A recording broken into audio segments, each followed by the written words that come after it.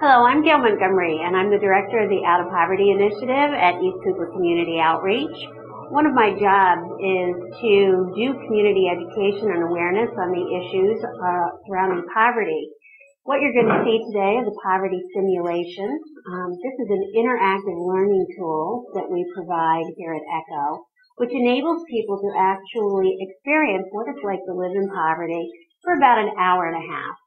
People are assigned different family situations. They move around the room with their scenarios, trying to navigate the different resources and community services that they would need to utilize in any realistic lifestyle situation. There are nearly 40 million people in the U.S. who live below the poverty line. That is not a small number. This is not a simulation that has people just below the poverty line. Some of these people are what we would call working poor. So the family situation that you inherited is not unique. It is very typical. Each of you are sitting in a family grouping. You should all have a role to play in your family, and you should all have some information.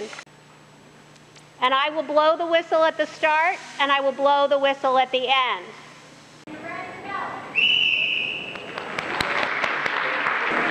Hello, Miss Lasser. Nice to see you. Hi.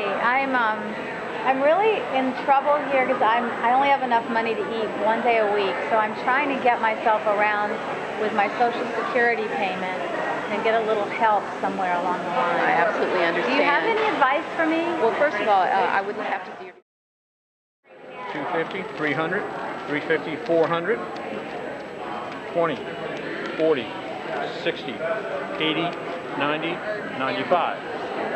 Okay? So, do you have any kind of payment you can make today?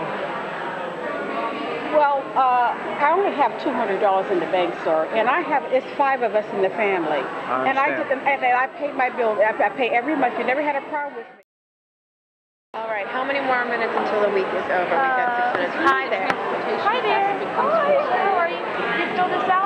Okay, you have to bring this back next week, I believe. Hey, Emily, they have to bring this back to next week? Actually, you'll come back next week for an interview. Next week. You'll come back next week. We'll look this over, come back next week for an interview. We'll sit down and talk with you, and then hopefully the next week you can start working. Do you have any suggestions? I don't care about anything else. I can't go to school without my Ritalin. All right. I'm going to the drugstore. Me some medicine. Just count to 10. Okay. I can't. Here's your medicine. Everybody got a quiz, right? And everybody knows there's no school next week. We'll come back the following week, okay? So have fun. School is dismissed for this week. How can I help you? I would like to exchange this for some cash.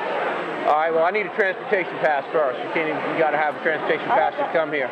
Oh, my goodness. I don't have a transportation pass. Well, if you don't have one, you can go next door to my neighbor over there at Quick Cash, and he'll sell you one. A pass? Oh, my. He'll sell you one. Then come on back. For a while. So I hope you've enjoyed the opportunity to preview the simulation. If you'd like additional information about simulations, please click on the link on this page. We'd love to have you and or your organization either host a simulation, or perhaps you'd like to get involved as a volunteer in one of the simulations that we've already got scheduled.